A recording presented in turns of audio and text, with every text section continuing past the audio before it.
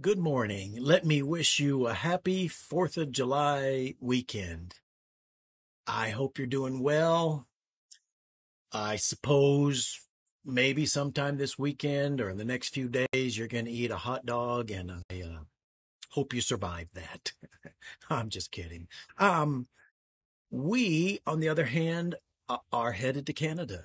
Um, this afternoon, Sunday afternoon, we will head to DC and spend the night at our son's house and then leave tomorrow for 2 weeks in Canada. So I will be gone the next 2 weeks.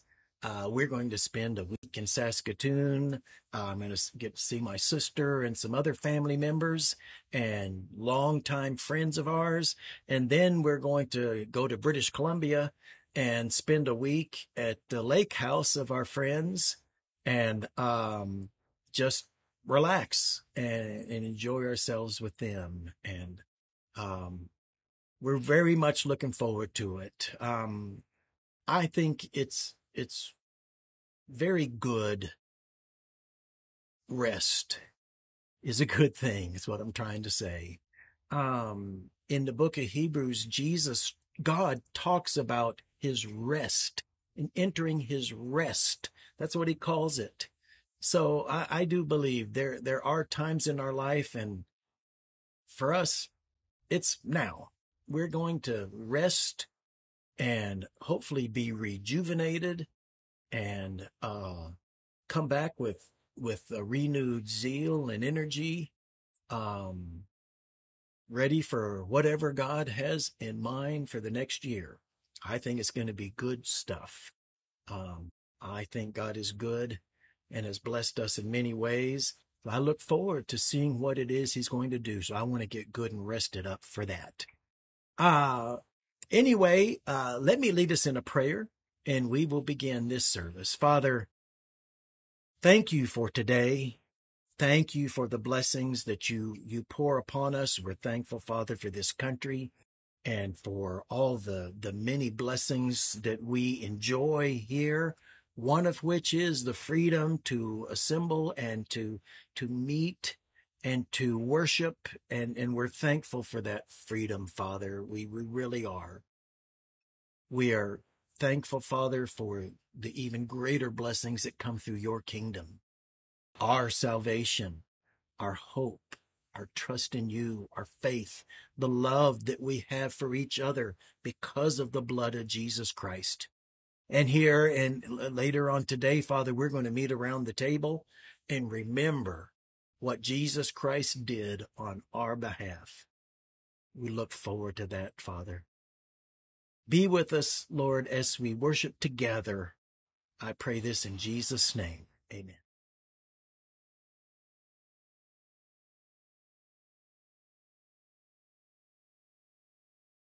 December 7th, 1941.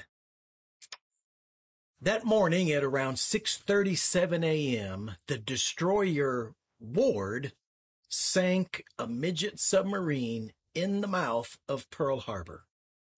As this submarine was spotted, it was obvious this is not our submarine. And so as they approached, they fired upon it and ended up sinking and destroying it. And when they got to the spot where that submarine had been, they dropped depth charges and saw an oil slick, which they knew means that submarine had been destroyed. Now, this was a warning sign of what was coming, but they really didn't realize it. Later that morning, 25 minutes later, at one of the 4 mobile radar stations that had been set up on the Hawaiian Islands, at just past 7 a.m., the men that were manning that radar station noticed this huge white blob on the radar screen. And they assumed that it must be faulty equipment. So they went out and checked everything that they could check, but they couldn't find anything wrong. So they finally called into headquarters to let them know. And yet the operator told them, sorry, everybody is at breakfast. You'll just have to wait till they call you back. So they waited for a call back. And finally, when they did get a call back, they were told we don't worry about it. It's probably just the B-17s that are coming in from San Francisco. These are American B-17s. Nothing to worry about. So neither the sinking of the sub or the blob on the radar screen caused enough of a response for them to at least be somewhat prepared for what is about to happen. At 7:48 a.m. on a quiet Sunday morning, less than an hour from sinking of the sub and 45 minutes from seeing a large blob on the radar, 353 aircraft in 2 waves launched from 6 carriers stationed 200 miles north of Honolulu attacked Pearl Harbor. They used radio transmissions from local Hawaiian radio stations to guide them in. All 8 battleships were damaged and 4 of them were sunk. 11 other Navy boats were sunk or damaged. 188 aircraft destroyed and 159 damaged. 2,403 Americans were killed and 1,178 were wounded. The only bright spot really was that our aircraft carriers were out on maneuvers and were not in the harbor, and so they were spared. Now, the question should arise, and I don't want to oversimplify this or be disrespectful in any way, but why were we so unprepared? And that's a more complicated answer than I'm going to try to give here, but I'm going to tell you one of the big reasons we were so unprepared is we were focused on the wrong enemy. Now, we knew the Japanese, we knew that tensions between us and the nation of Japan were definitely headed towards war. And so it's not like we didn't consider them an enemy, but that's not really who we focused on, particularly on the islands of Hawaii. They considered the residents of Japanese descent, which was about 1/3 of Hawaii's population, a greater risk than the army of Japan 4,000 miles away. So they were more worried about sabotage from residents than an army that seemed to be so far away that we didn't really need to worry about them. And so one of the things they did, they lined up their battleships. They also lined up their aircraft in tight formation on the ground and in the harbor so that they could guard better from sabotage. They would be easier to protect if locals decided to sabotage them. So that's what they were focused on, so that when the Japanese came, I mean, it was just sitting ducks. Everything was lined up for them. Focusing on the wrong enemy can be catastrophic, which our country found out that morning.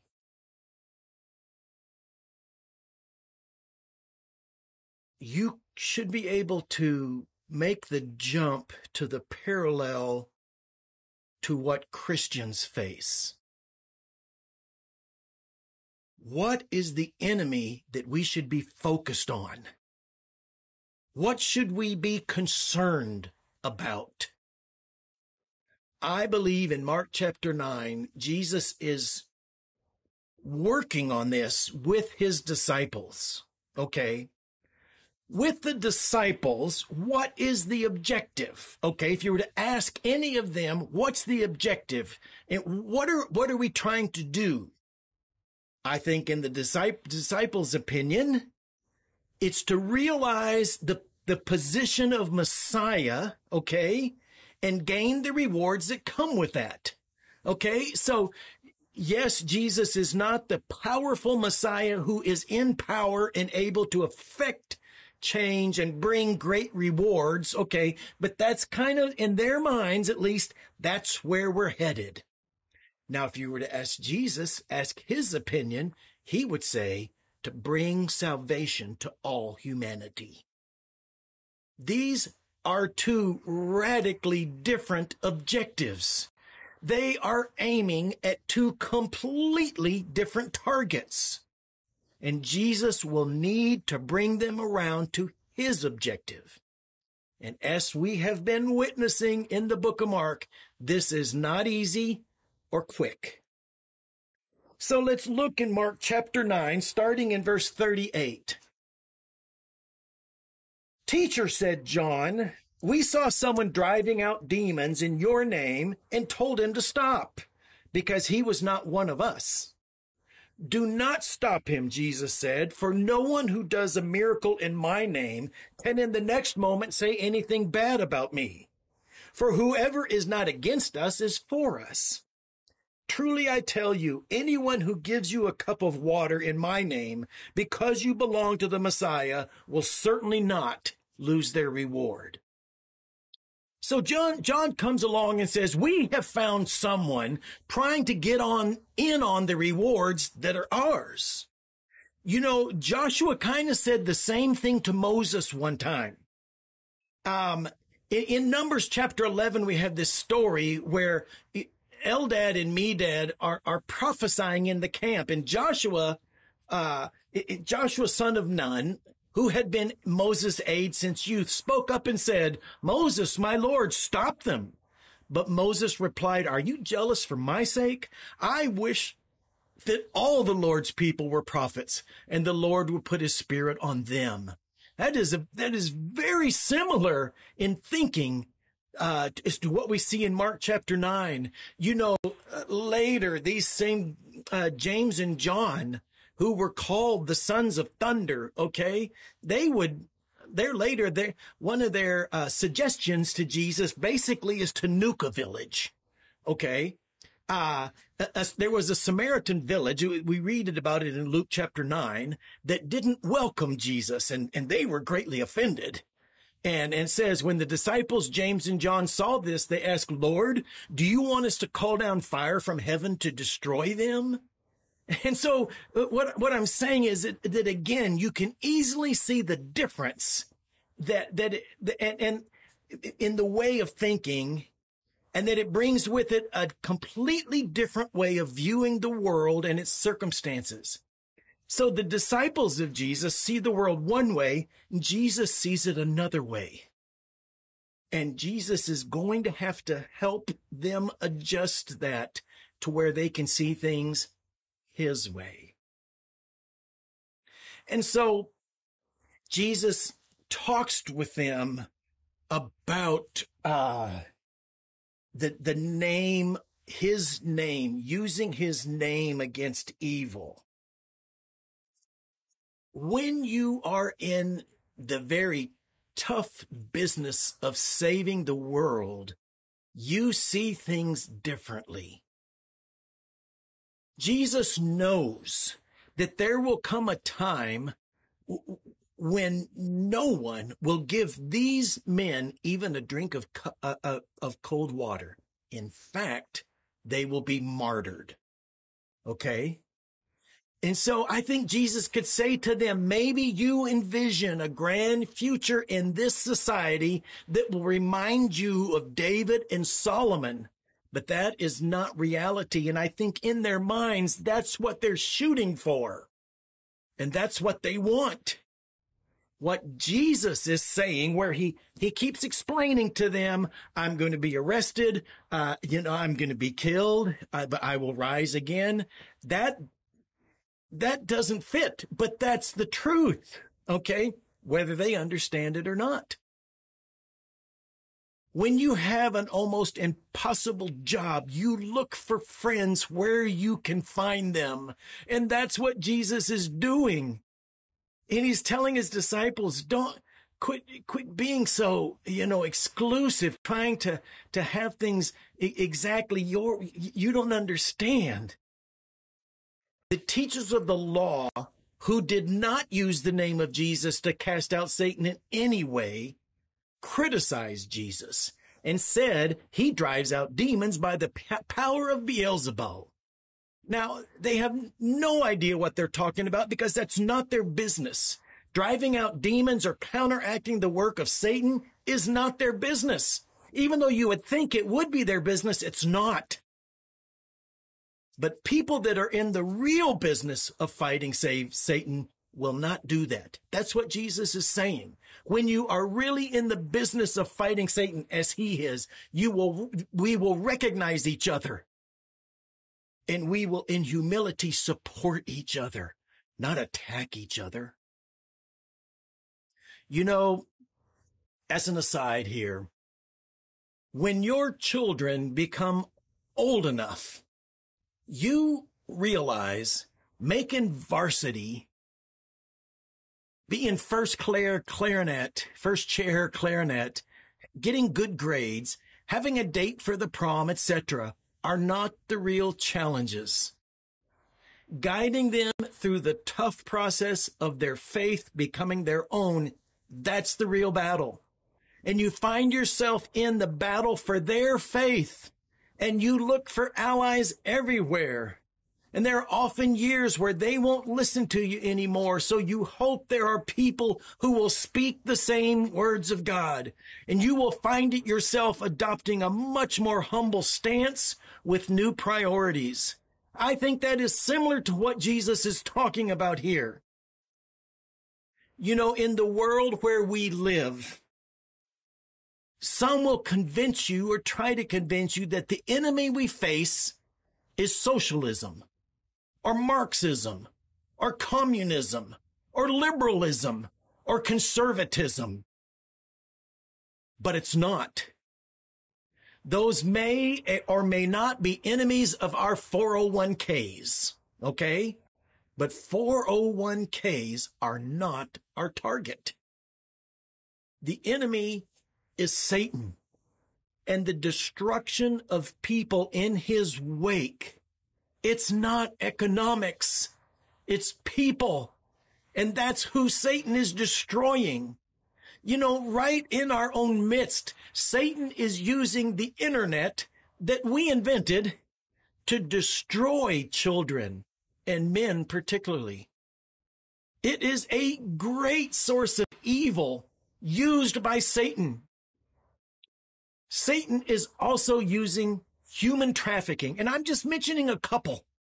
Human trafficking, which is the scourge of the earth. It is just openly evil and destructive of people. It is so evil and so destructive, I will not describe it. Okay? So don't worry. In this sermon online or in the sermon in person, I am not going to describe it because it is too graphic and too evil. But it enslaves and exploits 30 million adults and 10 million children, and is a $150 billion industry. As a bad industry, evil industry, it's second only to drug trafficking, which is somewhere between 460 billion and 650 billion. That's just, the money is incredible, but it's not the money. It's the people. It's the destruction that Satan is using these industries to destroy people. That's the enemy that we face. At the same time, I think we need to stop and think about what the media is telling us to focus on. Okay? Library books, history, Christmas, recycling. These are things that the media is telling us, this is the great enemy. This is what we must face down. This is what we must fight. And this is what gets us all concerned. And I'm telling you, it's just like those in charge, in 1941 on Oahu Island. You're looking at the wrong thing. You're focused on the wrong thing, and it causes you to not be ready. And I mentioned library books and history and Christmas and recycling, but the truth is, let's don't argue about these things and which make the most sense. Let's don't do that. Instead, let's stop and ask ourselves what God cares about. Let's keep reading. Verse 42, if anyone causes one of these little ones, those who believe in me, to stumble, it would be better for them if a large millstone were hung around their neck and they were thrown into the sea. If your hand causes you to stumble, cut it off. It's better for you to enter life maimed than with two hands to go into hell, where the fire never goes out. And if your foot causes you to stumble, cut it off. It's better for you to enter life crippled than to have 2 feet and be thrown into hell. And if your eye causes you to stumble, pluck it out. It is better for you to enter the kingdom of God with one eye than to have 2 eyes and be thrown into hell, where the worms that eat them do not die and the fire is not quenched. Everyone will be salted with fire. Salt is good, but if it loses its saltiness, how can you make it salty again? Have salt among yourselves and be at peace with each other. I'm not going to go into a deep analysis of that verse because I'm asking this. This is the question I'm asking. What does God care about? What is the target that God is looking at? What is it that would concern him? I'm telling you, it's children. God cares about children, and he says it straight up. He's not ashamed to say, if you hurt children, I'm going to hurt you. God cares about this. The stuff I was saying earlier about the internet and about human trafficking and drug trafficking, God cares about that stuff. Has nothing to do with the economics of it. It has to do with the destructive power of it. And that's what God cares about. And God also cares about people coming to him for eternity. God's like God's saying, like, who cares about your hand? Who cares about your foot? Who cares about your eye? Just get here. Come to me. Open yourselves to me. Give yourselves to me. Whatever it takes, whatever it costs, it doesn't matter. The cost doesn't matter. Because this is not about cost. This is about life. Come to me for life. And that's what he was talking about children. That's what he's talking about adults. And then he also talks about how we treat each other. That's what matters to him. And you can see it throughout Scripture how much God cares about how we treat each other. As we look at this passage of Scripture, Jesus is not saying nothing matters. That's not at all what he's saying. But I really believe what he is saying to his apostles and what he is saying to us is these things don't matter. So many of the things that we are so worried about and so focused on and get so upset about, those things to God relatively don't matter. But Jesus is going to give his life for what does matter.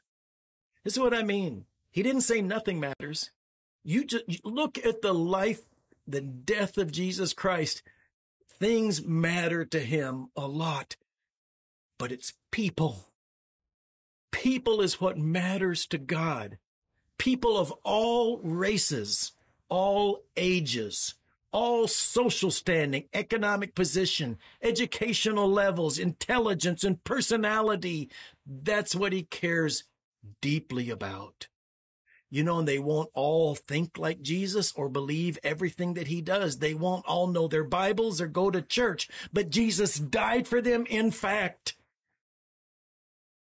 Therefore, I need to change the target at which I am aiming. Let's bow in prayer. Father, we want to have the same objectives in our heart that are in your heart. We want to be looking at the same target that you're looking at, the things that break your heart, the things that disturb you, the things that concern you, the enemy. May we always remember exactly who the enemy is. The enemy is Satan and all of his evil forces. And the destruction that he is bringing on people in this world should break our hearts. It does break our hearts, Father. And we can see it showing up in so many different ways and so many different perversions of what's good. And we absolutely can see people that have become addicted to what is destructive to them. And that breaks our heart, Father. May we be in step with you and in line with you, so that you're not having to spend your time correcting us, but instead you can spend your time using us. That's what we want, Father. I pray this in Jesus' name. Amen. Light of the world, you step down into darkness. Open my eyes, let me see beauty that made this heart adore you. Hope of a life spent with you. And here I am to worship. Here I am to bow down. Here I am to say that you're my God. You're altogether lovely, altogether worthy, altogether wonderful to me. King of all days, oh so highly exalted, glorious in heaven above. Humbly you came to the earth you created, all for love's sake became poor. And here I am to worship, here I am to bow down, here I am to say that you're my God. You're altogether lovely, altogether worthy, altogether wonderful to me.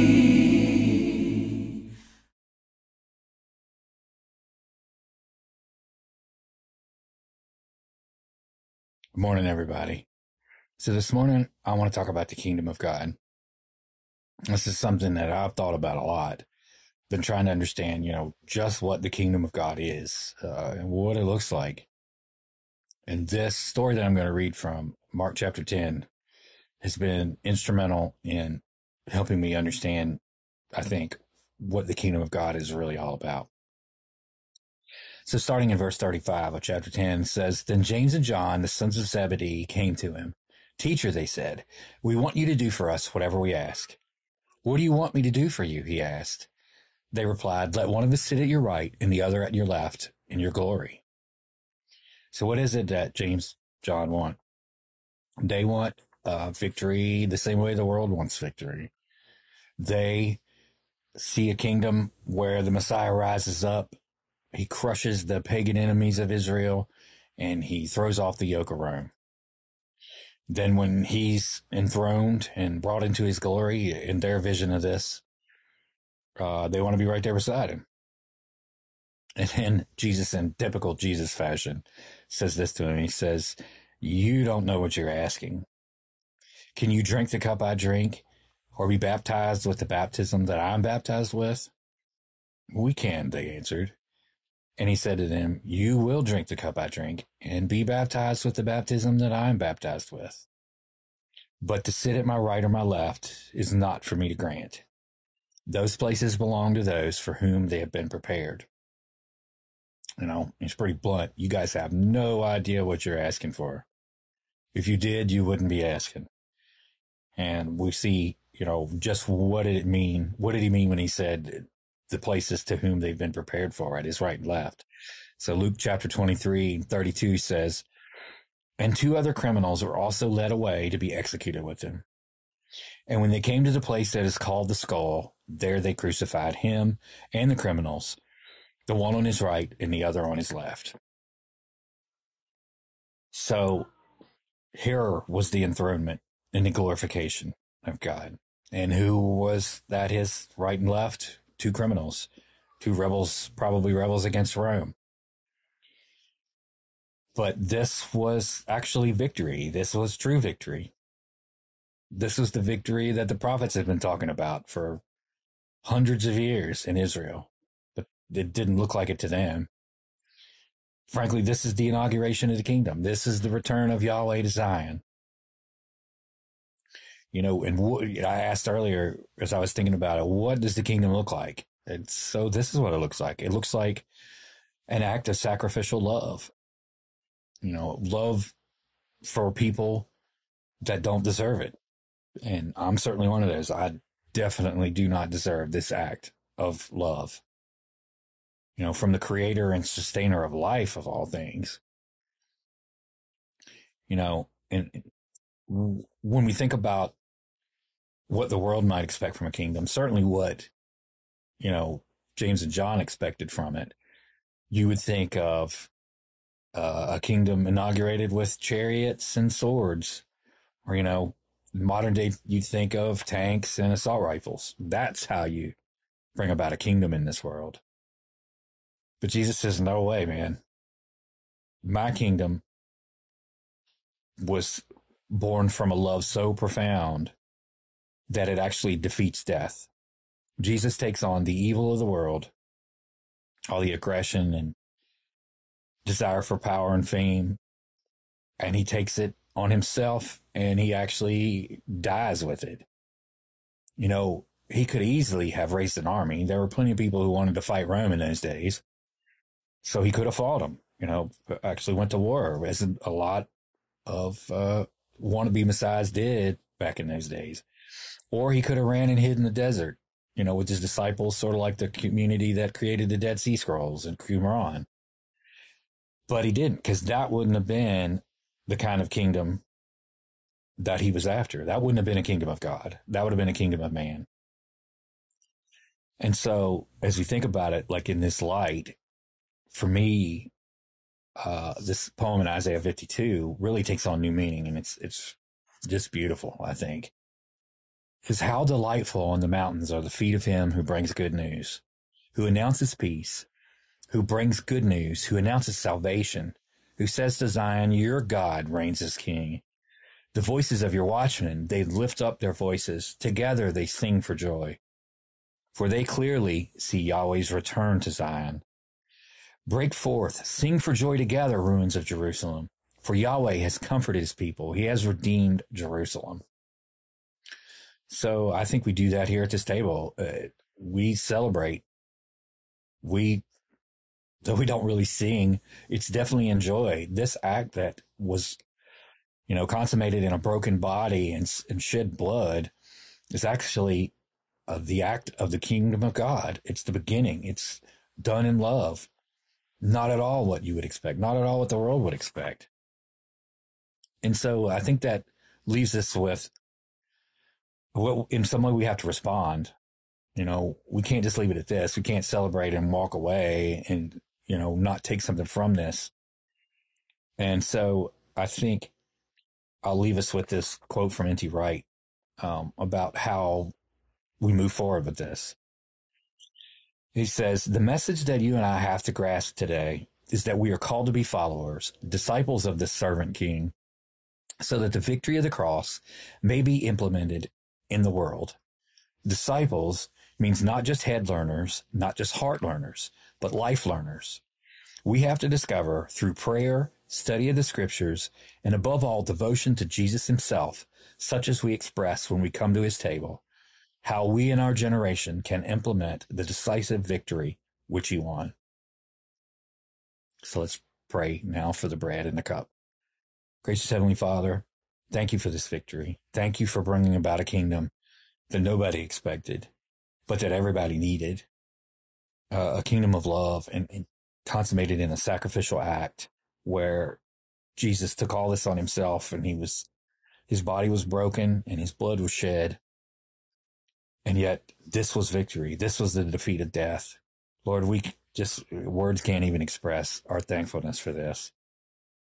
We ask now that as we take this bread and this cup, that you would anoint us with your Spirit to not only celebrate this victory now, but take this victory out into the world and show who the true King is.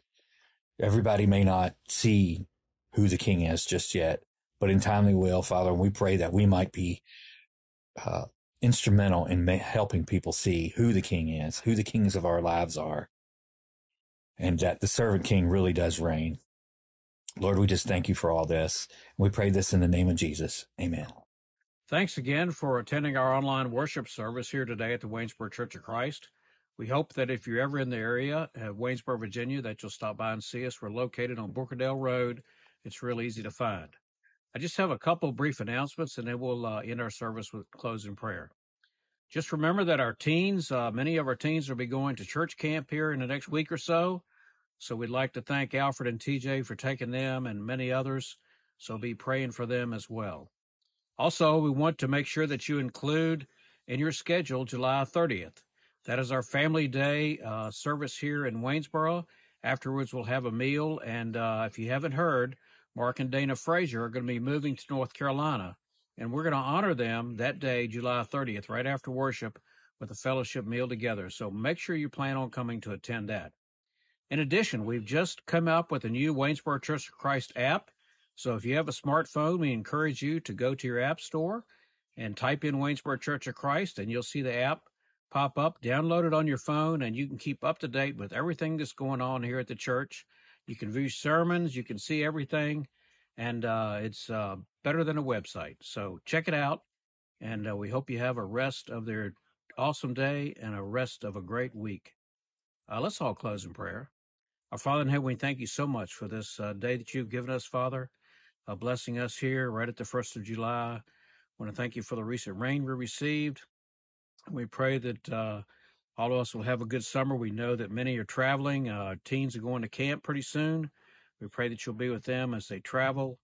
And we pray, Father, that you'll be with our elderly. We have several that are in nursing homes, several been in the hospital. Just continually look after the doctors and nurses as they take care of them. Again, thank you for loving us. Thank you for blessing us.